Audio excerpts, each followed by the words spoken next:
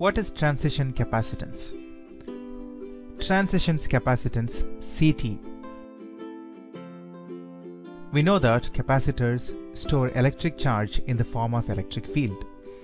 This charge storage is done by using two electronically conducted plates, placed close to each other, separated by an insulating material called dielectric. The conducting plates or electrodes of the capacitors are good conductors of electricity. Therefore, they easily allow electric current to pass through them. On the other hand, dielectric material or medium is poor conductor of electricity. Therefore, it does not allow electric current through it. However, it efficiently allows electric field. When voltage is applied to the capacitor, charge carriers starts flowing through the conducting wire. When these charge carriers reach the electrodes of the capacitor, they experience a strong opposition from the dielectric or insulating material.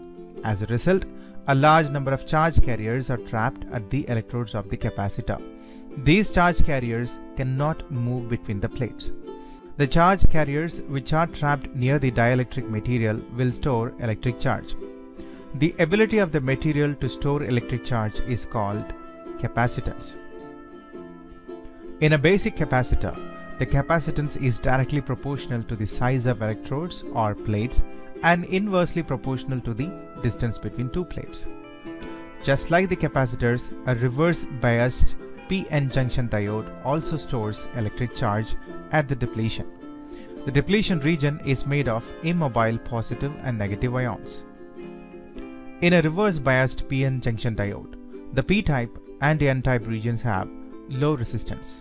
Hence, p-type and n-type regions act like the electrodes or conducting plates of the capacitor. The depletion region of the p-n junction diode has high resistance. Hence, the depletion region acts like the dielectric or insulating material. Thus, p-n junction diode can be considered as a parallel plate capacitor. In depletion region, the electric charges, positive and negative ions, do not move from one place to another place. However, they exert electric field or electric force. Therefore, charge is stored at the depletion region in the form of electric field. The ability of a material to store electric charge is called capacitance. Thus, there exists a capacitance at the depletion region. The capacitance at the depletion region changes with the change in applied voltage.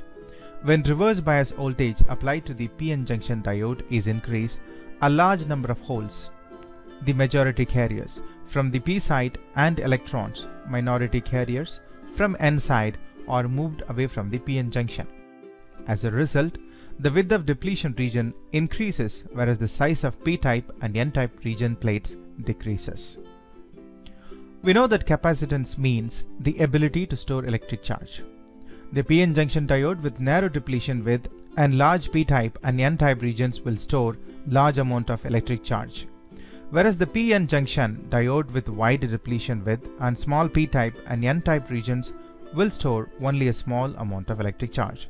Therefore, the capacitance of the reverse bias p-n junction diode decreases when voltage increases.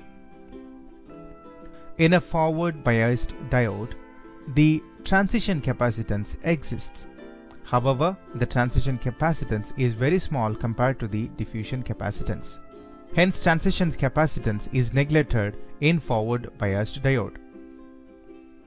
The amount of capacitance changed with increase in voltage is called transition capacitance. The transition capacitance is also known as depletion region capacitance, junction capacitance, or barrier capacitance. The transition capacitance is denoted as CT. The change of capacitance at the depletion region can be defined as a change in electrical charge per change in voltage. So, CT equals to dQ by dV, where CT stands for transition capacitance, dQ change in electric charge, dV change in voltage. The transition capacitance can be mathematically written as CT equals to epsilon A by W, whereas epsilon permittivity of the conductor, area,